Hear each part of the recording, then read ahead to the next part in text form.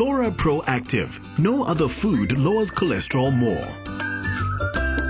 Your heart normally beats 60 to 80 times a minute. This rhythm is controlled by a small bunch of cells near the top of the heart, and sometimes problems occur. This is where Dr. Razeen Gopal and his speciality in cardiac electrophysiology become important. For the heart to beat, there needs to be a very regular, seamless flow of electricity through the cabling system of the heart. And when there is a fault or a defect along this electrical pathway, you can have a rhythm disturbance or an arrhythmia occurring.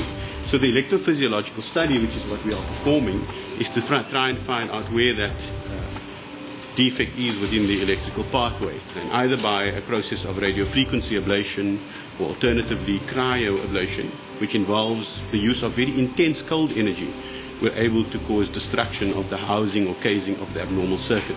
And in so doing, for the most part, we could cure the patient's abnormal rhythm disturbance, or in other words, their arrhythmia. As an electrophysiologist, Dr. Gopal often performs what is called ablation procedures. These involve passing wires into the heart to deliver heat or cold energy to destroy tissue, causing abnormal electrical pathways. Heart rhythms can become irregular for a number of reasons. You may have an abnormal congenital defect, like an accessory pathway, which is an additional nerve bundle between the chambers, which should not be there. Or alternatively, you can have environmental factors, for example, alcohol or hypertensive heart disease or rheumatic heart disease, which causes the patient to go into abnormal rhythms.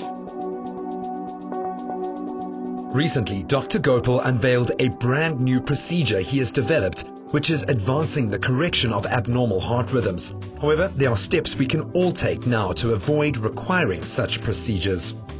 For preventative measures in terms of managing heart rhythm disturbances, naturally we would look at what the common reversible causes are. So in this particular patient who has atrial fibrillation, and we're going to now treat it with one of the latest forms of cryoablation technology. If the patient were to have underlying hypertensive heart disease, the hypertension needs to be exquisitely controlled. If the patient's got obstructive sleep apnea, it's critical for them to have a sleep study so that we can reduce the chances of the patient dropping their oxygen levels. Naturally, if someone takes too much alcohol or they use it in excess, this is something which can be stopped. So there are a number of reversible causes for heart rhythms which need to be addressed. Unfortunately, sometimes one is in a situation where an abnormal or absent heartbeat needs to be treated in a public place. Paramedic Rob DeVet of EMT explains the purpose of AEDs. So any emergency which causes the heart to go into a rhythm which is abnormal, or an arrhythmia as we call it, requires the intervention of an AED, generally used simultaneously with CPR. An AED is acronym for Automated External Defibrillator. It's the device we use in patients who suffer from life-threatening cardiac emergencies. So they automate it in that they will automatically determine the nature of the emergency, the electrical challenges that the patient is facing, and they will decide on whether or not to discharge.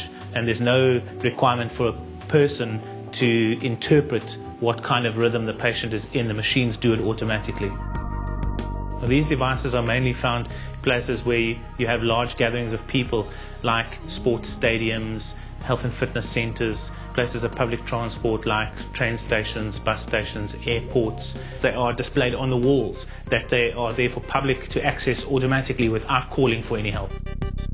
Everyone with the means and time should go for short course training in CPR and the use of an AED. Fortunately, these machines are so intelligent, they also provide guidance when treating patients. Integrated AED into CPR. Look carefully at the pictures on the white adhesive pads. Place pad exactly as shown in the picture. Press firmly to patient's bare skin.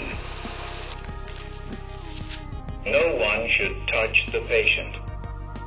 Shock advised. Stay clear of patient. Make sure everyone's clear. Press the flashing button and discharge. Shock delivered. Shock delivered to the patient. Emergency medical services have been called. It is safe to touch the patient. CPR can come in handy at any point. Cardiac events aren't just for old people or frail people. Everyone should be involved some way or other in CPR first aid training.